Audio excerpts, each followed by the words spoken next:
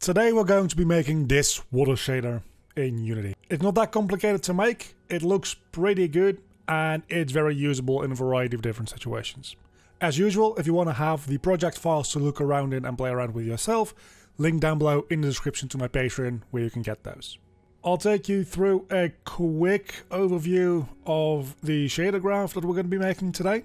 There's a lot of nodes here, but really it's relatively simple. So let's add a new shader graph, HDRP, that's the HD render pipeline from Unity 3D. And we're going to go for a lit shader graph. And we'll call this water shader. So double click this to open it up in the shader graph and we can get started. So first things first, we're going to add some gradient noise. We're going to add 2 of these, in fact. Because what we're going to do is we're going to multiply those together. So we put this into the top slot here, then this into the bottom slot, and then we'll get the multiplication of these 2 as the output.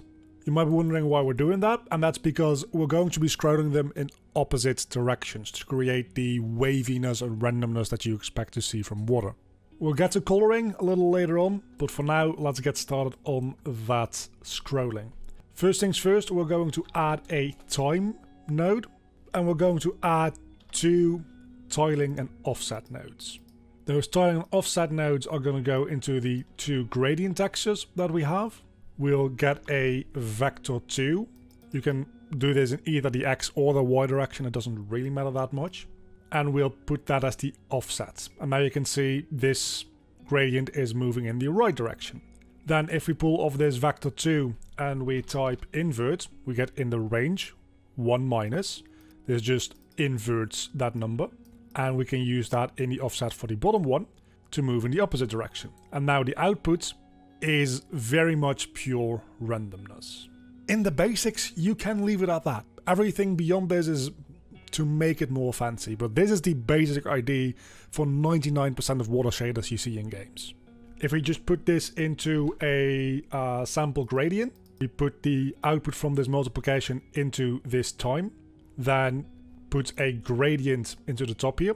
That's probably going to be a variable gradient here, so we add one of those, put that into there, and then the default will set to, I've made a profile here, dark blue to a lighter blue. And then putting this into the base color, you can see in the material preview on the bottom right here, once it's done compiling, that's basically our water shader. But basically a water shader isn't going to be quite good enough, so we're going to expand on this a little bit. For one, we want to be able to rotate this around, right? Because right now it's just moving in one direction. Maybe you want to rotate it around because you're making a river, or you want the wind to be blowing differently on your lake or your ocean or whatever. Well, let's start off by making a float for that, and we'll call that rotation.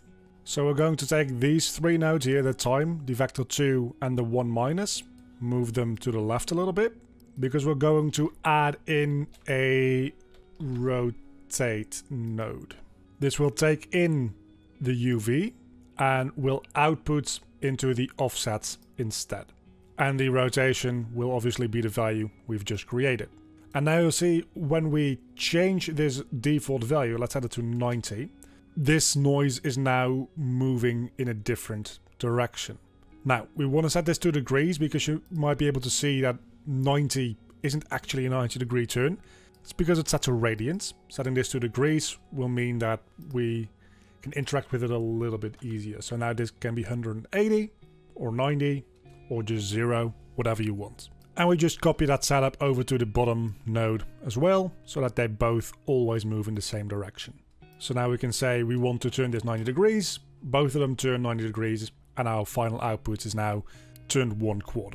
And you can add much more to this as well if you want to, as far as controls go. So we can add a vector 2 and call this tiling, and then just put that into the tiling values for both of these.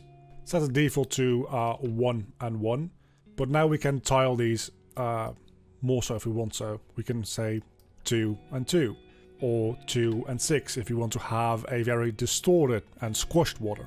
And all of these values will be editable per material that you make of this shader. We can, after the time, multiply, and we can add a float for the speed. So we can now also say 0 speed, stationary, nothing is happening, default will be 1. But if we want to have very fast moving water, we set it to 5, and we have this monstrosity. So that's all on just increasing the amount of control you have to make different versions of this shader in different materials. Now let's add a little extra distortion, because that's what I think makes this go from two textures scrolling over each other to turbulent water. So we're going to go down here somewhere, and we're going to just add some UVs. That's going to lead into a gradient sample. And that gradient sample is going to be, I've already made one here as well. As you can see, we're going from white to black to white to black to white to black to white to black. This creates this kind of sine wave that we can then use to offset this to make a bit of a wave pattern in our noise. We'll want to be able to divide this though, and we're going to just put in a float to divide that by. And this tiling and offset is getting copied. We'll disconnect all. The nodes that we already had are going to go into the UV slot for these. And then the output is obviously going to go into our gradient textures. And our offsets will be created through the gradient that we've just made. At the moment it's dividing by 0, which obviously you can't do that. So let's divide by like 10.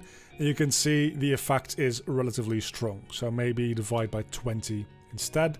Even go up to 25, perhaps. Let's go 30, maybe even 50. You want to be subtle with this effect, because there's already a lot of randomness and movement going on. You want to keep this looking like water and not actually turn it into full-on noise.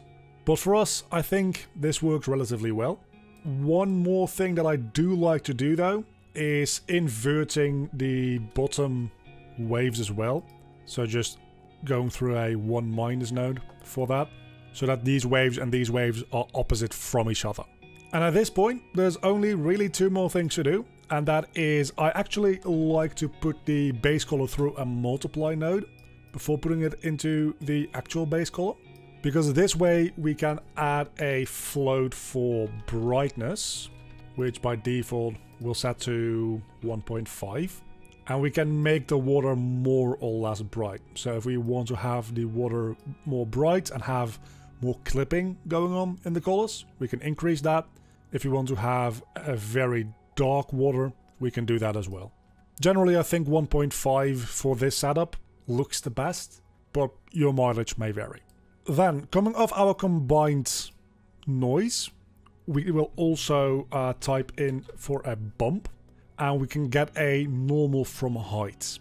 This will create a normal map based off a height map, which is just a black and white map, which is what we have here.